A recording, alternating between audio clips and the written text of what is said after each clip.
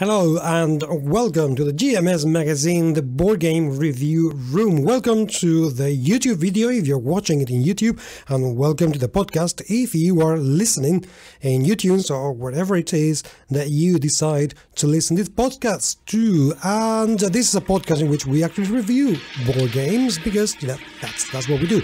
I am Paco Garcia, your host, and today we're going to be talking about time stories.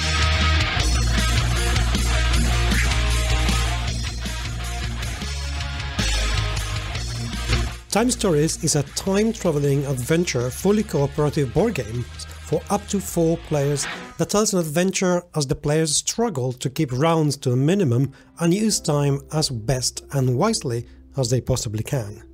Designed by Peggy Chazanet and Manuel Rozoy, this clever and rather gorgeous game uses extremely simple mechanics to develop a game that will have you hooked within minutes and make you want to play more and more. The first thing that catches the eye of this game is the production. The box has an incredibly elegant cover with the right illustration and the logo of the game that somehow, and despite its simplicity, or I don't know, maybe because of it, sparks curiosity. Perhaps because just the name of the game is evocative enough. After all, who doesn't like the idea of stories that involve time travel? Inside, the game doesn't disappoint. A large board that continues with the minimalist design from the cover gives spaces where the cards and tokens will be placed and moved throughout the game. The insert is probably the best I've ever seen. The right amount of space for everything the game comes with, but also designed in a way that will allow you to arrange the components so you can get back to the game and take off from where you left. The importance of this will become obvious in a bit when I will explain how the game plays. The tarot-sized cards used to create the locations and maps where the play will take place, as well as the events and objects that the players will have to deal with and use to overcome challenges, are nothing short of glorious. All of them are illustrated truly beautifully, with very evocative depictions of the locations as well as detailed illustrations of objects. The anatomy of the cards has also been well looked after, with both icons and text clear and in the right places. The tokens used in the games are pretty standard. From the material point of view, there is nothing really amazing about them, but the iconography is very clear, and although it doesn't seem to have any relevance to the situations, for example, obtaining a token with 4 grey squares on it, in order to be able to access a certain card, it doesn't feel like there is anything that says, it's a red token because of whatever. It just doesn't match anything, but it doesn't really break the illusion that the rest of the aesthetics provide, so they don't detract from the game either. Dice are wooden with engraved icons. The wood goes very well with the player tokens, and having them engraved and painted on top of that, it's indeed a very good thing because they will see a fair amount of use. Then we have some cylinders and some stickers to attach to them. Now, this was the only aspect of the production that got me by surprise. It felt a little bit too cheap compared to the rest of the game. Of course, it's a means not just to save money, but because the whole white color, the dice are white, the tokens are white, to have just one side where you put the color that identifies each player is a lot easier to do with a sticker than it is to do with creating a bespoke piece that would cost an awful lot more money. So it does surprise a little bit, but hey, it's a good solution. Let's just put it that way. It's not something that should be criticized in a bad way. Gameplay is a lot simple that it should appear. By reading the rules, although the rules have been very well laid out, don't get me wrong, they look absolutely gorgeous, but they feel that there are way too many rules for the simplicity that follows when you start playing the game. At the start of the game, a number of cards are laid down on the board, and a token is placed on the track that measures how much time we have to complete our mission. The cards laid on the board will form the image of the location where we as characters in the game are meant to be. And from that moment on, things just look up. Once we are initiated in time-traveling experience, we are sent to our location. Simple as that. Then we must choose a series of characters, each one with their own abilities, to perform the tasks that are going to come ahead.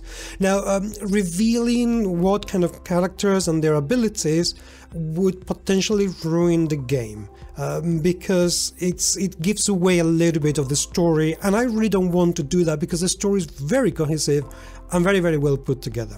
So I don't want to spoil the game for anyone. The characters will go from card to card in the location, revealing what happens on that particular spot. The cards can reveal new locations for the players to travel and explore, as well as challenges, fights with creatures or other people, anything that has to be resolved, and combat has to be resolved with basically opposed roles. Yeah, the enemy will get a number of tokens, and they have an attack. You have to roll your dice. If you roll better than the attack that they have by default, then you take away some of the shield tokens that measures how hard they are. Once you get rid of all the tokens, then that's it. You've won the battle, and then whatever has to happen happens because the card tells you exactly what's meant to happen. As the players take their actions and agree what locations to visit or actions to perform, because let's remember this is a fully cooperative game, then the time counter moves down until it reaches 0. This is basically to prove that everything you do takes time and you only have a limited amount of time to be in this time space. When that time track reaches 0, you get displaced and you head back into your present, so you have to start again. It's basically the way to set up how long the game is going to last, and it works very, very well indeed. Now, this is the tricky bit for the game. It is very, very limited in its replayability. Because the story has been laid before you, even when you start to play, you know, the story is there, it's just a deck of cards. You may revisit the locations, but you will know what's going to happen in them, because when you lift a card, everything is always going to be exactly the same. Whatever somebody tells you is going to be exactly the same. So you know what to avoid, you know what to expect, you know where to go to get what in order to achieve whatever. That is not too bad for as long as you keep discovering things, but eventually, even after, I don't know, maybe 10 or 15 games, it will wear off. When you've reached the end of the adventure, then that's it. However, luckily, there are some expansions to keep the game going, so it can go on, which is absolutely great. To give this game, and to bring this to a conclusion, to give this game some sort of comparative, it's things like kind of like a game book from the 80s and the 90s, or one of those point-and-click adventures that we used to play in the Atari or the Amiga games, you know, like the Indiana Jones or Secret of Monkey Island, that sort of adventures. That's exactly how to play. And the things that the game, it really manages to bring the turn to page so-and-so and then you find such and such, or the click here and then fight the guard to get the key that will take you to the room to the right. That sort of spirit, it does it extremely well. I mean, it's perfect, it really is perfect. But we have to get used to the idea that this game has a very finite lifespan, just like a video game would have, but except that in this case you will enjoy this with another 3 people around the table, and I understand that not everybody will feel comfortable with that, but I'm quite happy with it because the quality of the experience that it provides, it truly is superb. You know, any game that leaves me and my group wanting to continue with the adventure just to know what's going to happen next, that's a very good experience, and the adventure, seriously, the story is gripping. It's the right combination and balance of explorations, surprises, new places, creatures, some really, really good characters. And with the visuals, I cannot stress this enough. The illustrations are just so absolutely gorgeous. I would love to see this game turn into a television series. It would be just absolutely amazing. So I would say if you are a role player and want a game that you can help you to introduce people to RPGs or simply to adventure and storytelling games, or you used to love point-and-click adventures, you cannot go wrong with this game, seriously. You can get it and be safe, that you will have an absolutely great experience. And with the expansions that have come out, that's just absolutely great. So, get this game if you want some easy mechanics that fit with the theme and are learned very easily, a very compelling story with enough twists and turns to keep you going, and a storytelling game that you can teach anyone in minutes. It really is that simple.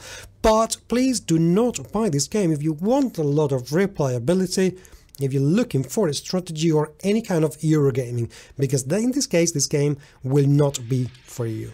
Thank you very much indeed for watching and listening, and please remember to subscribe to the video if you are listening to this in YouTube, or subscribe to the podcast if you are hearing this in iTunes or whatever it is that you listen to your podcast. Thank you very much, and we'll talk to you very soon indeed.